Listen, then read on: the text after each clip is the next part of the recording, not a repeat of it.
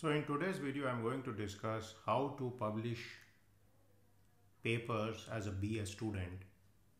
And if you are a faculty, then how to publish papers with a bachelor's degree student. So let's first look at it from a student's viewpoint. So the first thing you need to do is find a research supervisor with a PhD.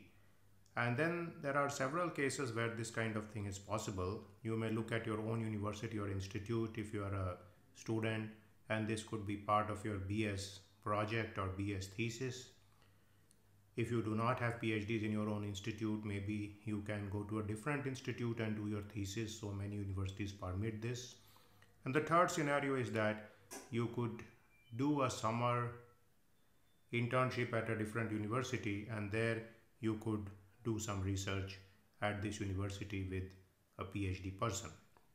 Now, why I say PhD person is important, because PhDs are typically trained in the art of doing research, and so such a person can be a mentor and a supervisor for you and can teach you how to do research. Now, the next issue is that there are two possible scenarios. You could work with a person directly, so that is with a supervisor, or you could work in a group of researchers. And group type of research is especially useful in large projects, such as if you are dealing with particle physics or such type of situations. And in such cases, you can be part of a large project where you do some kind of data collection. You look at algorithms to manage data, and also you do some coding, which could be in one of the popular programming languages such as Python, C, C++, Java, Julia. And essentially, these are some of the skills at which UG students are very good. So very frequently, the scientists in any lab would be very much willing to work with some UG student and let them do some of these aspects in terms of programming, the analysis of data, and so on. Sometimes this work may involve using Excel spreadsheets and basic programming in Excel also.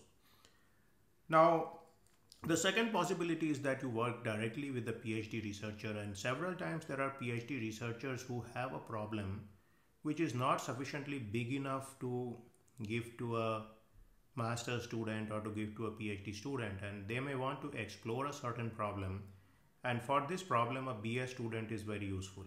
So essentially, this person may have formulated a certain problem, for example a numerical method, and he may have certain basic equations written out, and then this person would like the help of a UG student to read some of these things, write code, and then probably make some few plots and all, which both of you can then get together and write a paper.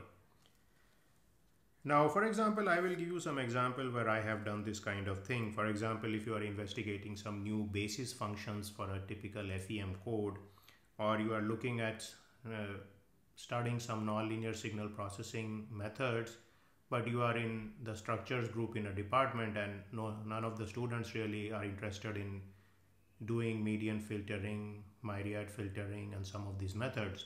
So it is a very interesting task to take some student from computer background and then essentially work with them during a summer to develop some codes in this area and write papers in that. And this I have used in many different problems, including FPGA based design.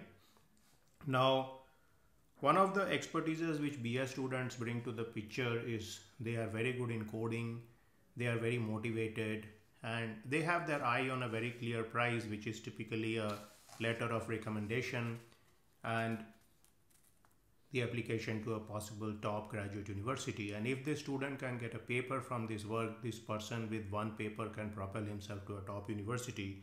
And I have sent students to Purdue, Stanford, Michigan, Linköping in Sweden, etc. with just one paper. And these may even be conference papers, because generally a paper would lift the resume and application of a student enormously. Now, let us come to the view of the person with whom you are doing research. I would say that it is best to use a template such as Microsoft Word for writing the paper. LaTeX is too difficult, and there is a paucity of time at this point to really learn the LaTeX software and write a paper.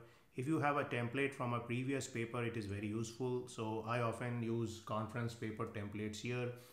and I submit these papers to some important international conference, and that can often be very useful. Now,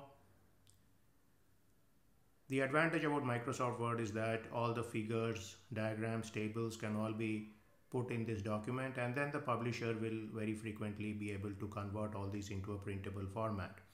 So like I said before, try to put these papers in conferences which are professional society conferences which have a direct link to journal. So by doing this, I have in many cases published a good conference paper, and this conference paper has been then accepted for publication in the society journal. Now, what are some of the advantages which BA students bring to this problem?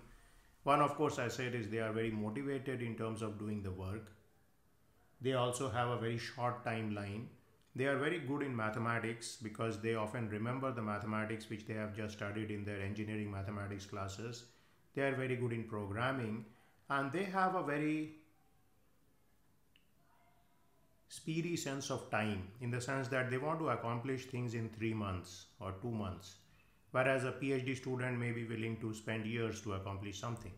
And there are a lot of problems in science and engineering which may fit into a short-term problem but may not be sufficiently big enough for a PhD problem. So if you are interested in exploring a new area of work in which you are not necessarily coming up with a very large size problem which has got research funding or something like that, then you can give this problem to bachelor's degree students from either your own university or from different university.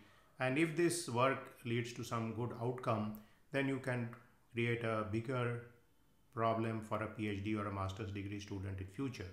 And by doing this work with a bachelor's degree student, you not only further your own research, but you also help this bachelor's degree student enormously in the art of research. And I have seen that students who do research in their bachelor's degree typically go on for graduate study and they do a PhD, and then they become experts in their own right.